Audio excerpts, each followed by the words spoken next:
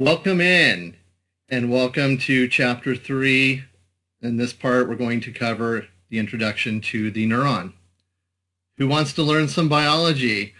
So what we're going to do here is just basically introduce the neuron, which is our key player, as we discuss our different nervous system cells. All right, so let's get into it. There are essentially two cells you need to know in terms of the nervous system. Those cells are the neurons. The way you can think of a neuron, it's the basic cell of the nervous system, and you can kind of see them here in the diagram. Their essential job is that they're messengers, so they like to transmit messages throughout the body using electrochemical impulses. Keep in mind, 225 miles per hour this happens.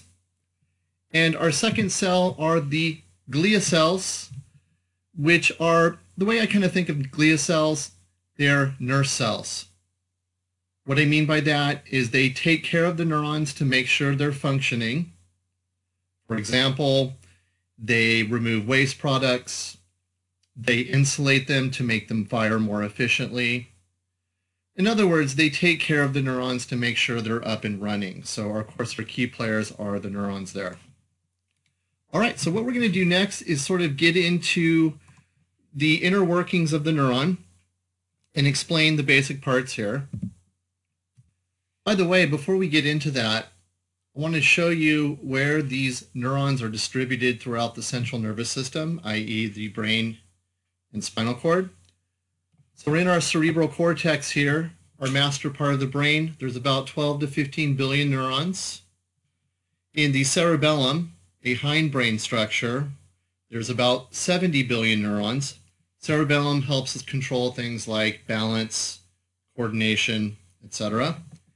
And our spinal cord, which is kind of like an extension of the brainstem, contains about 1 billion neurons. So it just sort of demonstrates where these neurons are distributed throughout the central nervous system. So what I'm going to cover next are the basic parts of the neuron. There are three. We have what's called the cell body. Pretty self-explanatory here. It's the body of the cell. But more importantly, it houses the nucleus of the cell. Our next basic part is called a dendrite, which is Greek for tree. And so these guys are branching structures that receive information. So they look like little tree branches located more towards the head of the neuron. And their major function is that they receive incoming messages. So it's the part of the neuron that receives messages. Our last basic part is called an axon. The way I want you to think of an axon, it's like the tail of the neuron. In other words, it's a single long, thin, straight fiber. We're going to find that there's branches at its tip. And more importantly, it sends information to the next neuron. So neurons are lined up in these extensive networks or chains, and they communicate with each other, once again, through electrical chemical impulses. We'll get into that stuff later. And they like to communicate with each other. So those are our three basic parts. Let's take a look here just to kind of review as we go to our next slide. So here's a crude diagram of a neuron. Keep in mind there are several types of neurons with different shapes and functions. We're going to keep it simple here and just go over our basic form. So once again, we have our cell body, which has the nucleus. We said that towards the head, if you will, are these branching structures known as dendrites. That's where the neuron receives information. And then a signal is sent down our axon, which is like this tail region, where it would then communicate with the next neuron in the chain.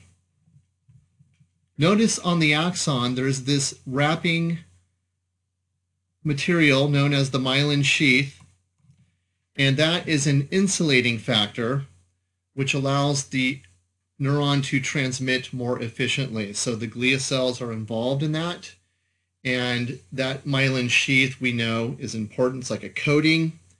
And what it does is it insulates the neuron to make them fire more efficiently. So our strongest neurons have a really thick coat of that, as it turns out.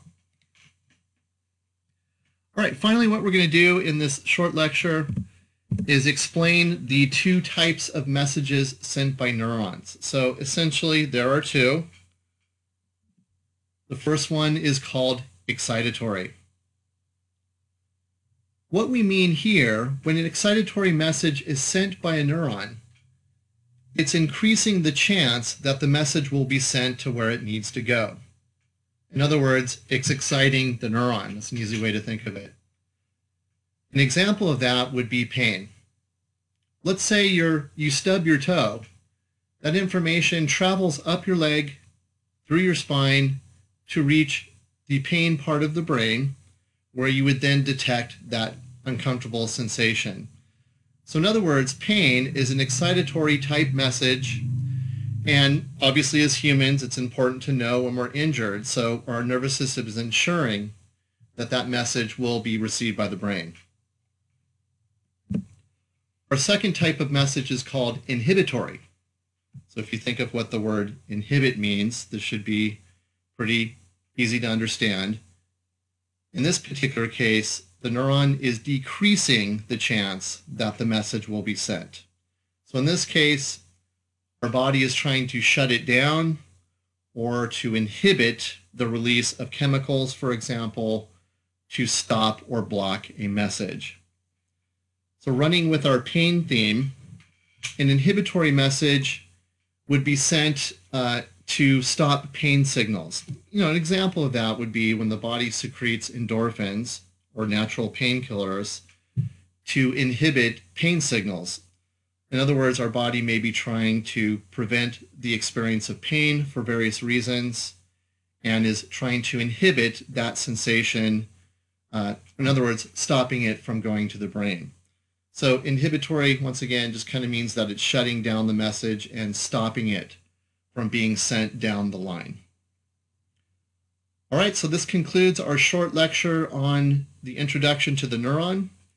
Please proceed to the next video or audiovisual lecture in the progression.